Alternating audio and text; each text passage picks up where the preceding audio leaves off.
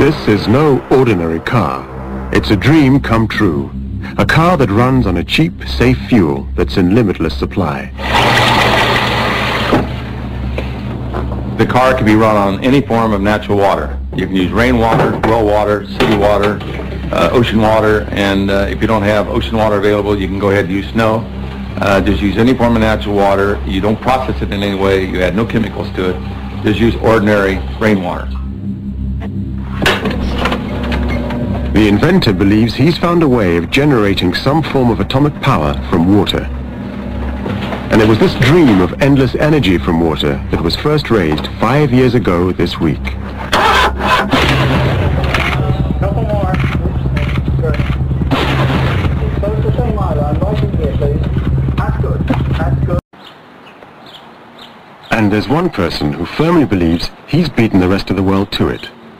Behind these garage doors in Ohio lies, allegedly, the world's first water-powered car, the creation of amateur inventor Stanley Meyer.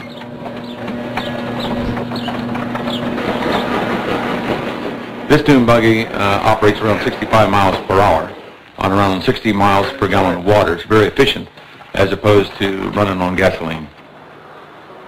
One time I was offered well over $1 billion in cold cash to buy out the technology, to suppress it.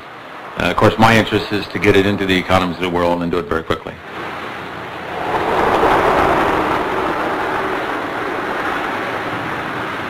We've developed the technology over the years, and we've legalized the technology, and now what we're trying to do is coordinate with industry to design kits that can be fitted to an existing internal combustion engine, whether it's a gasoline engine or even a diesel engine. His kit is not unlike cold fusion cell, but with very high voltages applied. Skeptics believe it's no more than a battery storage device, but a New York millionaire is paying to have it all checked out in a secret lab in Boston. Although the car wasn't running when we came to film, pictures were taken earlier by the local TV station.